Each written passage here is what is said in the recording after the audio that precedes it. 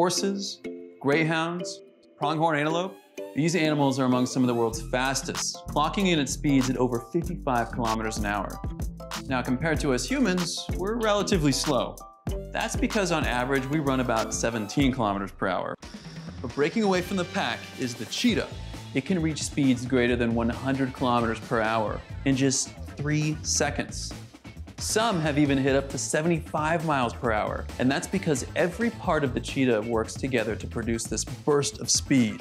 Thanks to a combination of focus, power, flexibility, traction, and the ability to actually steer their bodies like a boat, the cheetah sits at the top as the fastest land animal on Earth.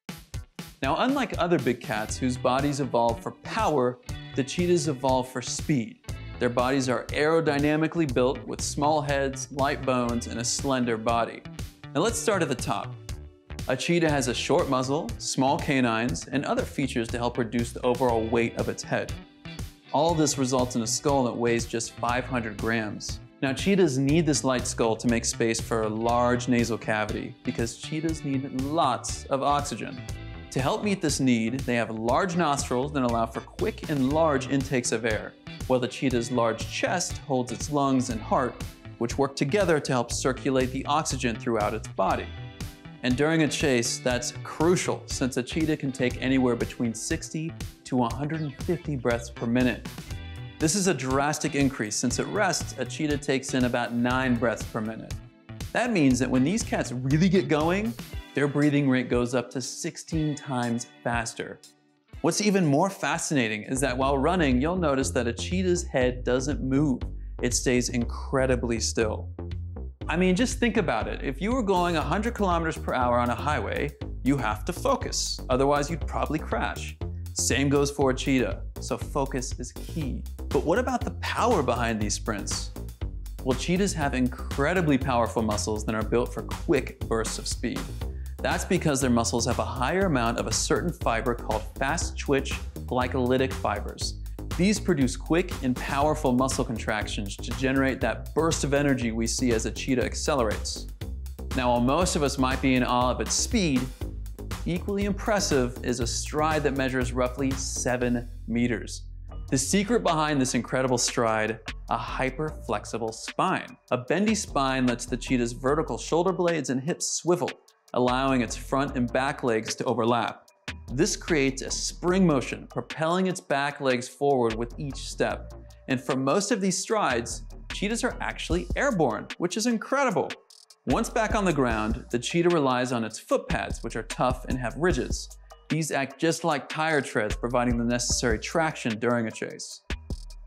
Now, unlike other big cats, or even domestic ones, whose claws fully retract, cheetahs have semi-retractable claws, which look more like a dog's, like Henry's here.